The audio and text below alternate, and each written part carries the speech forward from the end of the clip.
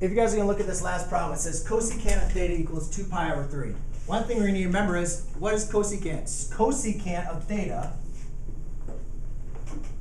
equals 1 over sine of theta, right? That's in your blue box. Cosecant of theta is the same thing as 1 over sine of theta.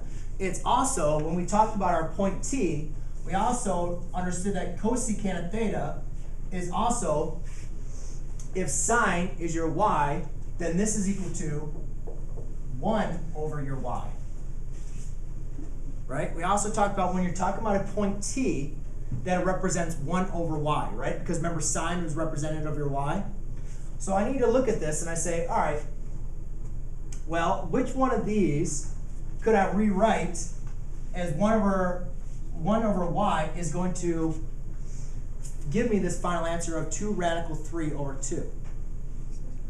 And if you think about this, if you say 1 over 1/2, is that going to give me that answer? No. 1 over square root of 2 over 2, is that going to provide that answer? This? No. But if I say the cosecant of 60 degrees, which would be 1 over radical 3 over 2. Well, when I simplify this, I'm going to obtain this answer. So therefore, the cosecant of this coordinate point is going to be, theta is going to have to equal 60 degrees. Not seeing it. Cosecant, guys, is 1 over y, right? They're saying what theta does that, what point does that correspond to? What theta, what angle is that correspond to as a point? Well, I could say, is it 1 over, if it was 30 degrees, it would be 1 over 1/2. Well, when you simplify that, that equals 2.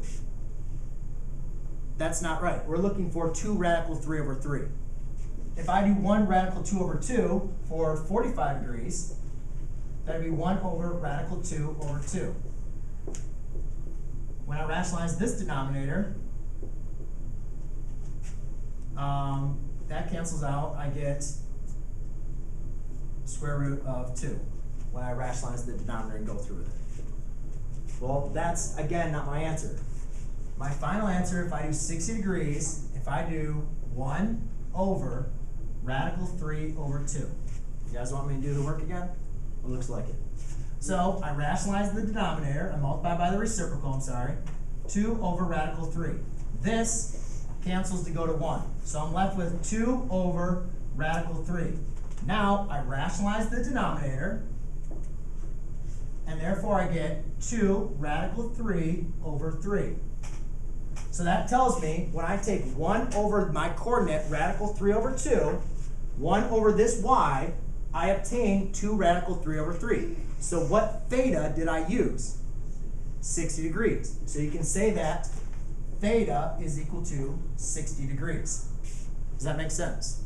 So therefore, guys, if I would have said cosecant of theta equals radical 2, you would have said theta equals 45 degrees, right? Or if I would have said cosecant of theta equals 2, you would have said, oh, theta equals 30 degrees. You guys see how all those answers for theta are different per your coordinate?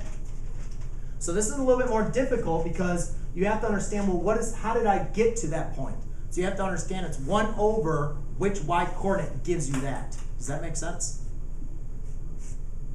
Not giving me a response. Yes. What's that? You don't know what I'm talking about. Nope.